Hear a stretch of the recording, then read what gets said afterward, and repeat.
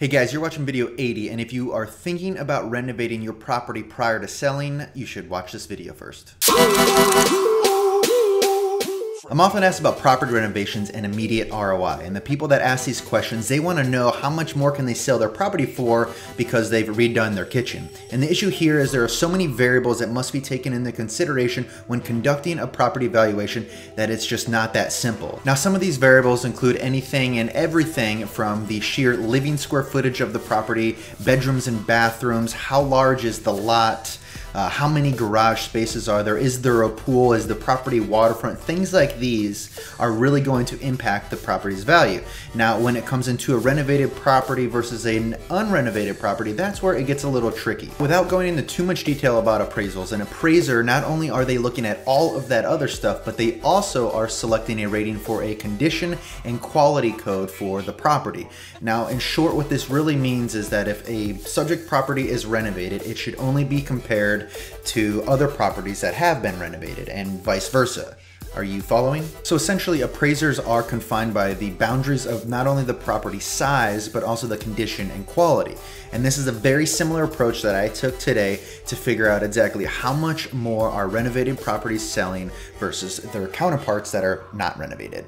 If you're ready, I'm going to walk you through the process and I'm going to give you the numbers. Step one was to analyze all the recent sales and scroll through and look for neighborhoods that had a high volume of closings. Step two, once the communities were identified, I went through and grouped the properties based on their living square footage, the parking situation, and whether or not the property had a pool. And once I had the group, it was time to step three, which was score. Swish. Now, when I was going through and scoring each property, I was looking for two primary metrics. One, I was looking if the property was renovated or not, and two, how quickly did the property close. I went through each property in every single community, took notes, and that leads us to step four, maths. Now, after conducting my maths, it turns out that the properties that were renovated sold for, on average, 22% more than their counterparts that were not renovated.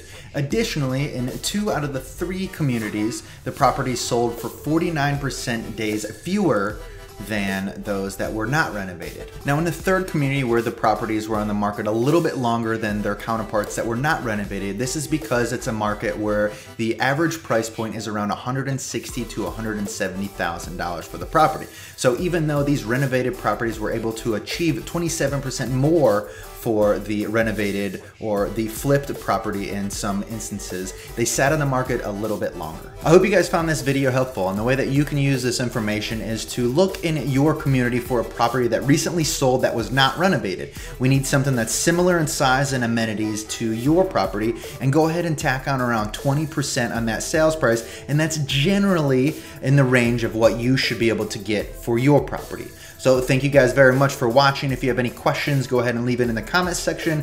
Other than that, you know the drill. I'll see you next Monday.